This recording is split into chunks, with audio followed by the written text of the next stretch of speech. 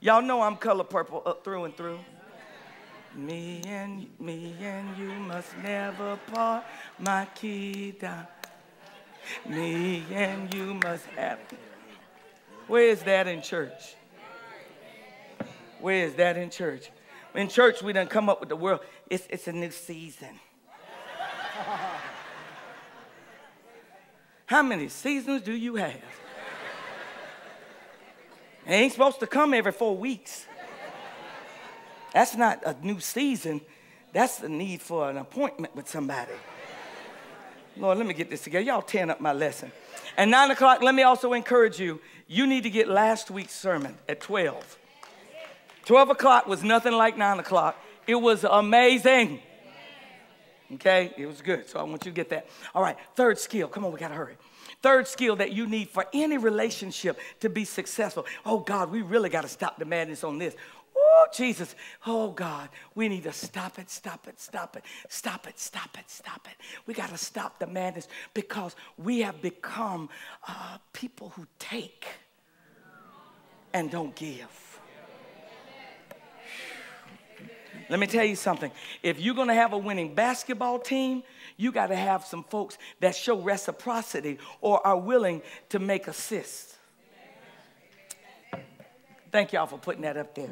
Assist. Reciprocity. What's an assist? An assist is when somebody passes the teammate a ball, gives them the opportunity to score immediately or with just one dribble. And watch this. They always talk about it the most when the person with the ball they got a shot. It ain't no problem. They can pull up and they dish it right quick. And somebody else just finger rolls that thing in. And they call that an assist. Watch that. Because they don't demand that they get all the points and the applause. Oh, Lord. You know what? I don't know. I may have to cut on my other mic. See, let me tell you something. You don't want to be in a relationship, and watch this, you won't be able to be in one long that does not reciprocate. Y'all, listen, nobody can stay intense in giving when nobody's giving back to them. Okay. I don't care how great a player. You can have the Michael Jordan or whoever you like, Kobe Bryant, LeBron. You can have whoever you love.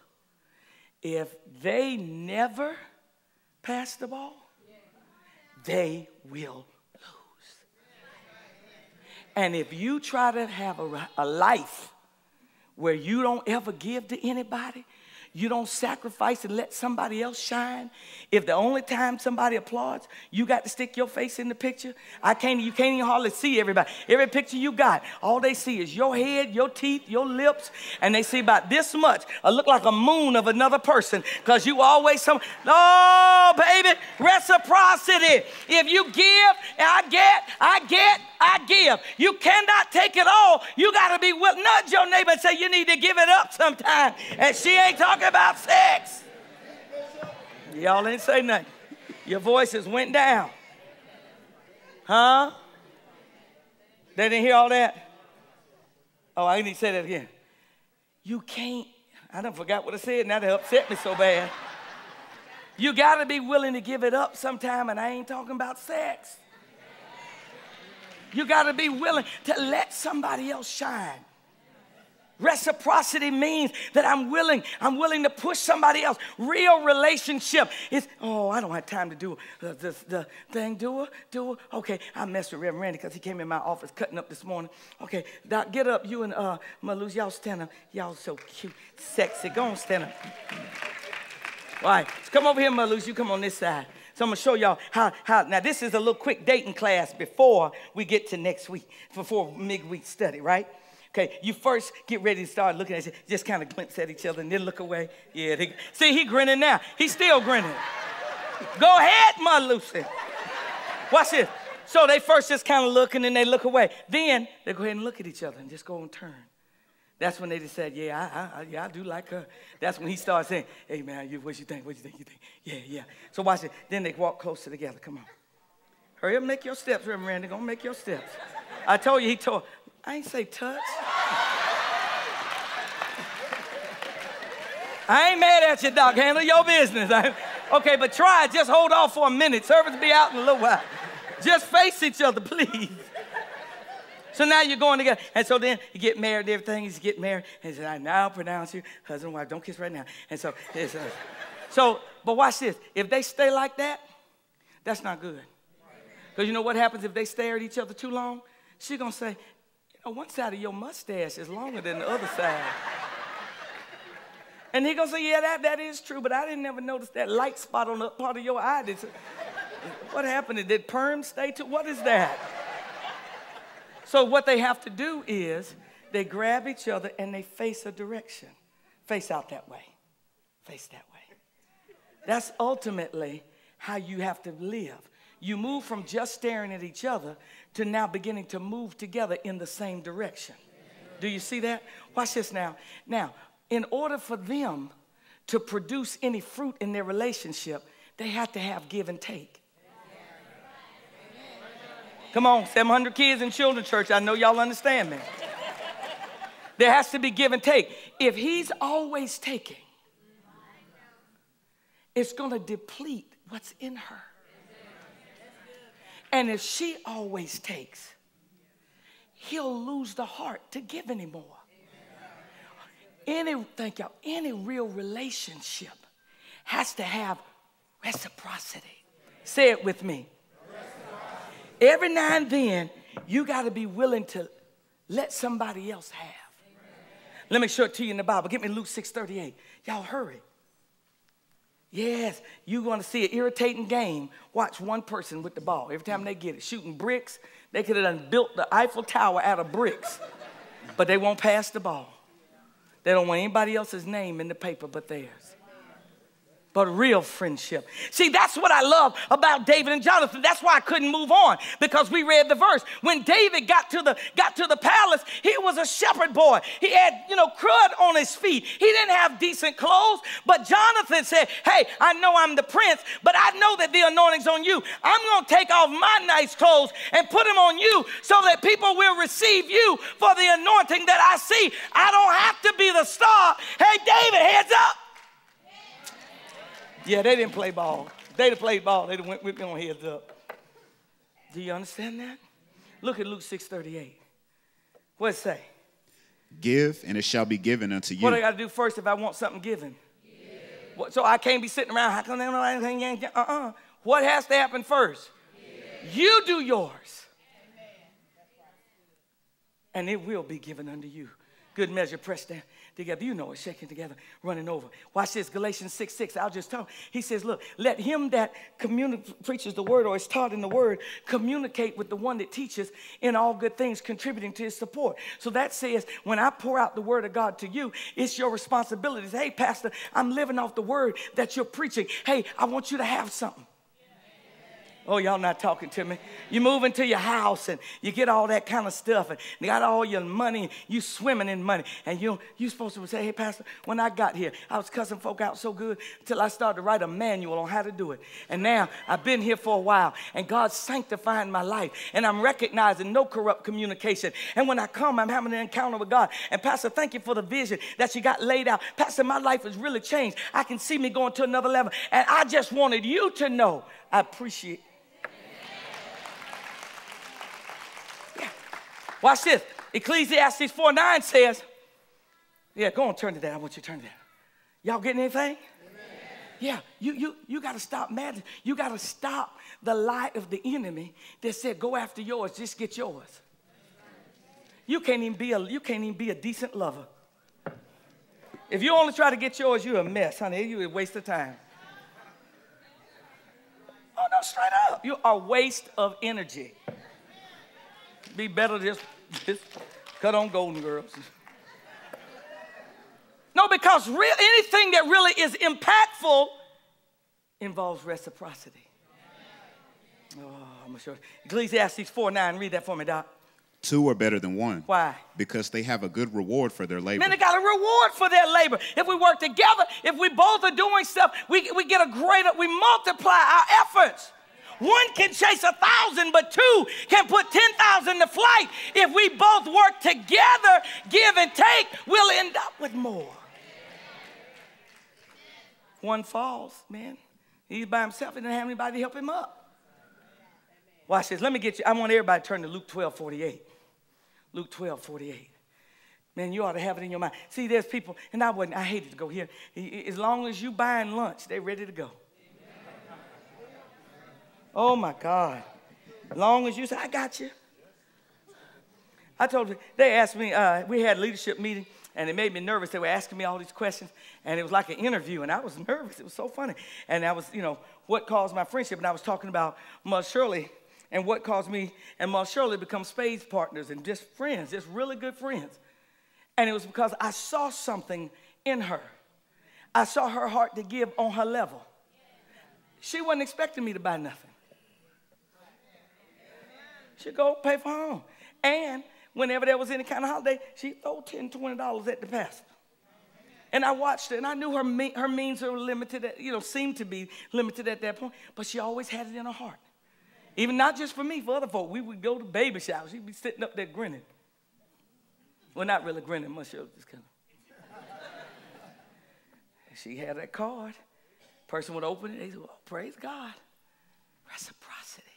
Not looking for somebody to always hand something to you. Not one, she ain't give me nothing last year.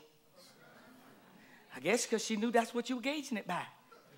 Oh, God, that was good. All right, y'all at Luke 12:48. I was hoping y'all would be with me more on this. That's all right. Luke 12:48. Listen to this verse. But he that knew not and did commit things worthy of stripes shall be beaten with few stripes. Come on. For unto whomsoever much is given, of him shall be much required. What? For unto whom what? Much is given, then what? Even with God. When I give a lot, he said, I'm expecting a lot. Come on. He said, it's got to be what? Reciprocity. Got to be what? Yeah, he said, come on, I'm not going to just keep giving and keep giving and keep giving. People say, well, Lord, know my heart. He knows what he said. See, this is the thing. John, watch this now. And you won't always have to reciprocate on the same level at the same time. Boy, I wish I had y'all here. Y'all still here? Because you remember, Jonathan is the prince. And David is the neglected son, 8th son, that was out in the field. And if you look at the relationship in the beginning, it looks like David was the recipient of everything because Jonathan gave him shoes and gave him a bow and gave him his cloak and gave him credibility and stood up for him with his father. But David did him some favors too. David reciprocated because you saw David being willing to play music so the daddy's demons wouldn't mess with his head. Watch this. When David had a chance to kill Saul, which anybody would have told him to do, he wouldn't do it. Not just because he was the king, but that's my covenant brother. That's my friend's daddy. And I know he's crazy, but I wouldn't do that to Jonathan. And let me show you something about reciprocity. Even if you can't do it on certain levels, watch this. David loved Jonathan just like Jonathan loved David. And when Jonathan died,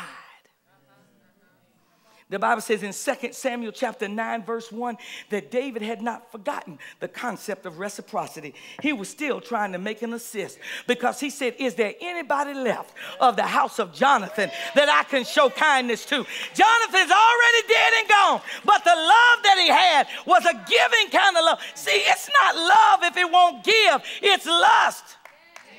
And all lust ain't sexual. I've had people want to be around me because I had an in with somebody they wanted in with. And they thought they loved me. I knew they didn't. I knew they didn't. They were lusting. Boy, this is good.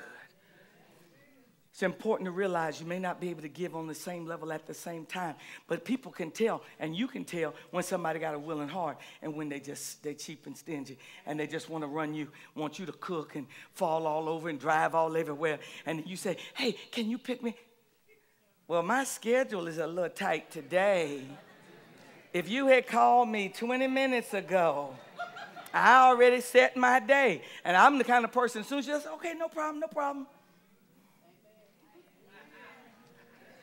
I better keep moving, Hannah. You felt it. You felt where I was going with that. All right, let me get this last thing. Come here. Somebody come get a rebound. Yeah, Trev, come on. You the ball guy.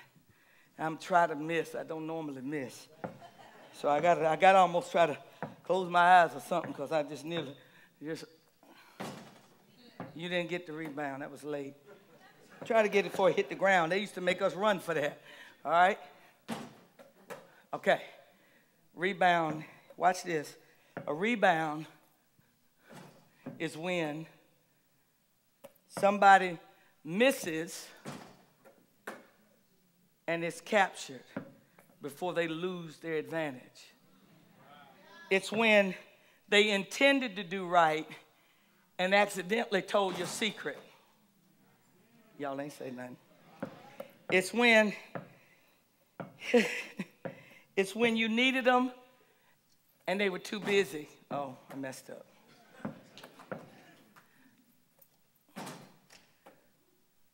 Most people are fine as long as it's going in. But when somebody just throws up something wild, this is what usually happens. Don't get it. And it just goes. And the enemy gets it. And it knocks into stuff. And by the time you look up, the ball y'all were playing with is in the hands of the enemy. Rebounding is about forgiveness. And you can't have any kind of lasting relationship if you don't find out how to forgive. A rebound is when you obtain the ball after a missed shot attempt. You recover it. And we all have a tendency to miss sometimes. But if you and I don't learn how to handle disappointment and the imperfection of those with whom we're in relationship with, if we don't learn how to keep something that stung us from burning us to death, then the enemy will get our ball. And the game for us will be, y'all are helping me, I feel you now. You and I have to master the skill of rebounding. You have to master the skill. I didn't mean to mess with him. Where is he gone again? I lost him. There he is. Come here. One of the things that will help you, it came from the Bible. It's something they used to tell us to do. Come here, Kevin, run up here. Hurry up. In my 3 minutes. Now, when somebody takes a shot, Kevin is not on my team. Trev is on my team. I wanted to make sure y'all didn't say, because if Kevin had been on my team, you'd say, all the light-skinned people got together. I know how y'all are. Please come to church next Sunday. Please come next Sunday. Is that not funny? All right, so I'm getting ready to shoot. All right, and that's right. Who hollered it out? You supposed to do what? Box out. What Trev did, like when I get ready to shoot, you're going to get called for that hand, though, Doc. I'm going to tell you that. Yeah. Yeah. But here it is again. I get ready to shoot. He boxed out. What does that mean? That's Bible. When the Bible says, go in Ephesians chapter 4, verse 1 through 3, in 2 minutes, you got to hurry.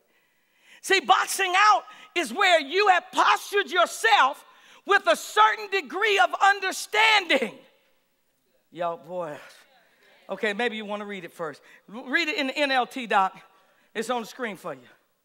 Read this. Watch this. Verse 1 through 3 in the New Living Translation. See, if you're going to walk in forgiveness, it's just like rebounding. It is catching the thing. I know they missed. I know it hurt. I know they stung. And you were thinking, oh, man, just not now. Not when my dad died. Not when my mom died. Not when something happened at work. But if you box out to start with,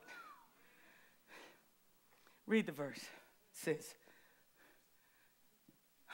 he took the mic. Boy, that is funny to me. I'm not paying $100 for this. Whoever took that mic gonna pay this $100 if I go over my time. Let that be known right now.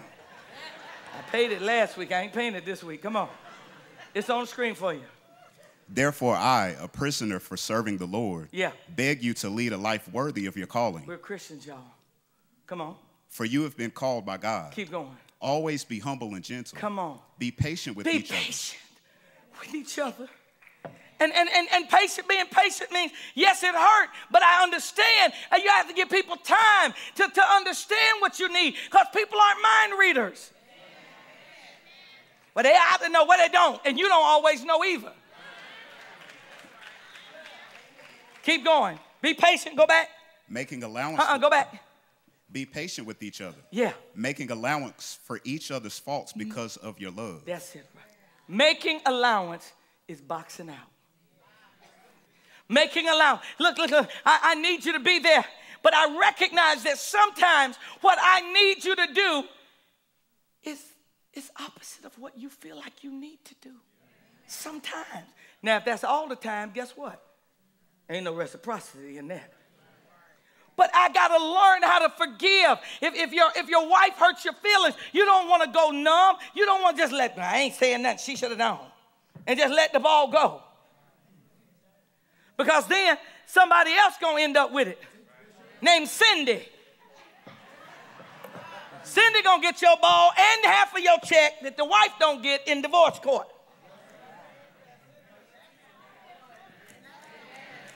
If your friend hurts, he says you have to forgive. That's what God is teaching. He said you make allowances for their faults. You make every effort to keep yourself united in the Spirit by binding yourself together with peace.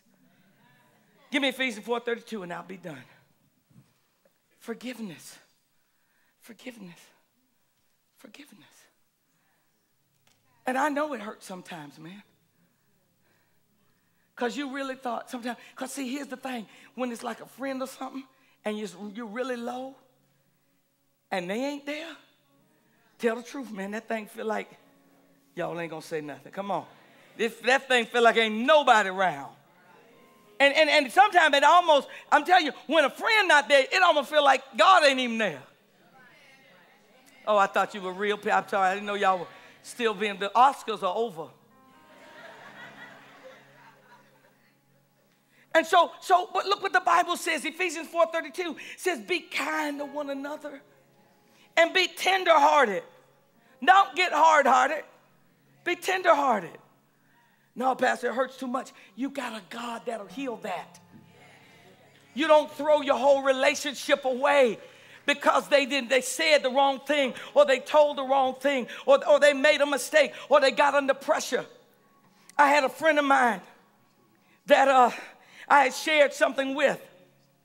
And I told him, I said, you need to be the kind of member that you want your members to be. And so we were talking, and so he was kind of on the outs with somebody.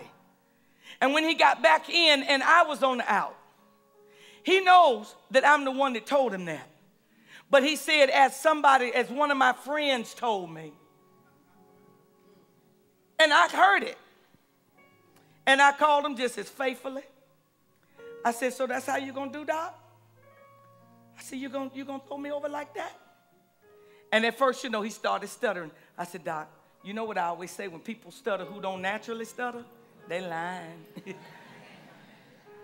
And I said, now, I love you, but you're wrong for that. Watch now what I do. I said, you're wrong, but I didn't make it so harsh that he didn't know where to go with it. I said, come on, Doc, you're wrong for that. That's $20. No, what I don't need is $20. You know that's not what I was trying to do. I was trying to let him know I am hurt. I thought it was shady, but I'm trying to let you know it's not a relationship breaking issue. I just need you to know that it hurt my feelings. And he said, you're right. I think I got nervous. I got under pressure. My fault. And we rebounded. And we kept possession. Are you following what I'm saying? Some of y'all are hurt right now because you had friendships. And when something happened, or even a relationship, even deeper than that, when something happened, you did not know how to handle it. And it hurt you so bad that you didn't have these skills. And so instead of you being able to handle the ball and do what you needed to do, you just didn't know it. The ball hit, and you couldn't believe they missed at a time like that.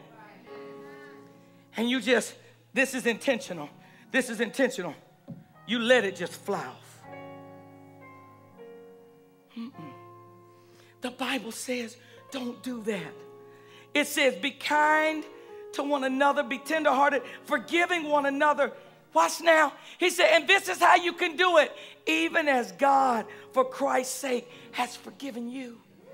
Where do I get the power to forgive? By remembering how much God has had to forgive me for. Where do I get the ability to let you go, even though what you did hurt, even though I don't understand why you did it? Because I know how many times I have told God I was going to do this, this, this, and this, and then somehow the weakness of, am I talking to anybody? The weakness of my own flesh caused me to miss the mark. And as long as I can remember how he forgave me, I ought to be able to forgive them. Watch this. Give me Doc. I ought to be able to forgive them. Catch that rebound and keep possession. It's the devil that wants to make you walk away every time there's a missed shot. But that's only going to make you lose the game. But if you box out and say, you know what? I love you, and I know you're not perfect, and I'm not perfect either, and I don't want you to hurt me. And when you do, I'm going to fuss. I ain't lying. But I want you to know before we even get moving, I am not going to let the devil tear up my relationships. And if we got to cry and fuss each other out and cry, I'm going to rebound the ball because I want to stay in the game. And so today, let me tell you something. If you're aware of this one verse, you probably could be better in every relationship. That there is a friend that sticks closer than any brother. That even, the Bible said, when my mother and father forsake me, then the Lord will. Some of you all have been hurt by people that you never thought would hurt you. Some of you all have been hurt by other pastors. Some of you all have been hurt by family members, by parents, man. That's a hard one. Your children turned on you after you did everything you could think to do. But I'm telling you today, don't let the devil get the ball. Rebound that thing and grab it until God brings them home. And today, maybe there's somebody here. You don't know Jesus. You don't, listen, you didn't even know that he had boxed out and was catching your misses. Good God, you don't hear me. Because where sin abounded, his rebounding got better. You didn't hear what I said. Where your sin and my sin abounded, he caught more balls. He rebounded better. He boxed out. He pushed the devil out of your way. And if you don't know Jesus as your Lord and Savior, you need to let yourself experience the freedom of Christ. So if you're here today, here's what the devil's hoping. The devil's hoping you won't survive. The devil's hoping that you'll be so mad at who hurt you, that who wasn't there for you, at the people that failed you, that you'll be, especially if they were church folk. Oh God, the devil's hoping you'll be so angry with church people that you'll find a reason to stay away from God. But I'm here to tell you, Jesus wants to forgive you and give you real life. If there's anyone like that, say, Pastor, I never made him Lord. I have been so hurt. I'm here to tell you, everybody you love is going to hurt you. They don't mean to all the time, except for one. The Bible said, faithful are the wounds of that friend. When he hurts, it's to heal.